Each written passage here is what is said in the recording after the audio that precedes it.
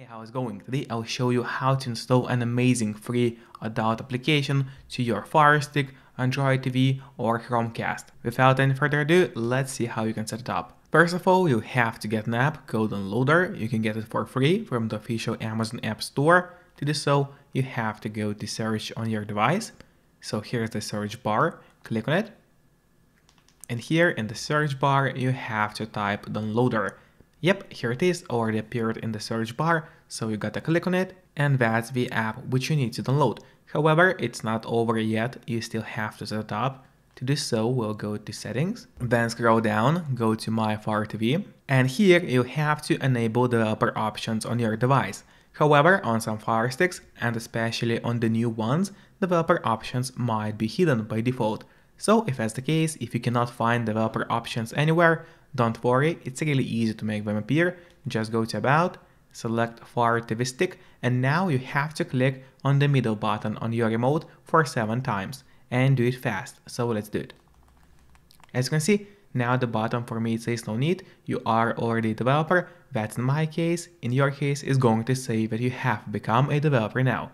And if you go back a bit, you will finally see developer options, which are going to appear right here. Open them. Make sure to enable ADB debugging, then you gotta go to install unknown apps, and then you have to turn that option on for the downloader. So what it does is going to allow us to install other applications from the internet and not necessarily from the official Amazon App Store, and that's exactly what we're going to do right now. So now let's go to the list of apps on your device, and here's the downloader.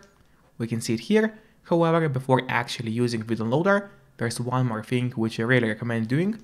It's of course connecting to a VPN.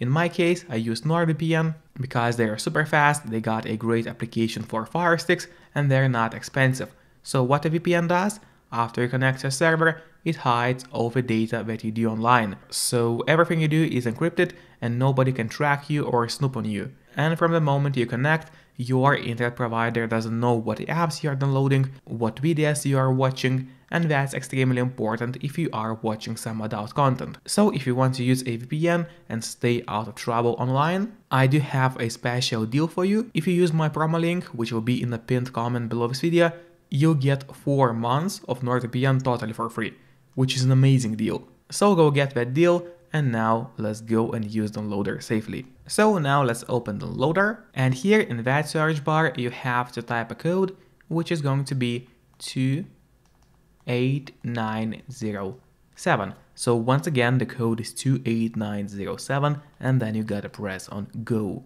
Then a website is going to open, and all you have to do is scroll down a bit until you see a list of categories. And here's the category we are looking for with a heart icon. Click on it. Then a huge list of apps is going to open, but here's the one you have to click on.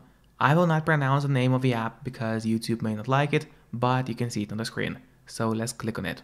Then if any ad opens up for you here, make sure to click on close, because if you click on open, it's going to mess everything up for you. Then a new web page is going to open, which you also have to scroll down, and keep scrolling until you see those download buttons. So you have to select the Fire TV version. Click on it. Now the download has started. Click on install in the right bottom corner, and after the app has been installed, do not press on open yet, instead click on done. This way you'll be able to delete the installation file because we don't need it anymore. So click on delete and delete once again. And now when you go to the list of apps on your device, you'll see this new adult application which we just installed. Of course, don't forget to use a VPN before running such apps to stay anonymous and out of trouble. And pretty much that's it. Enjoy!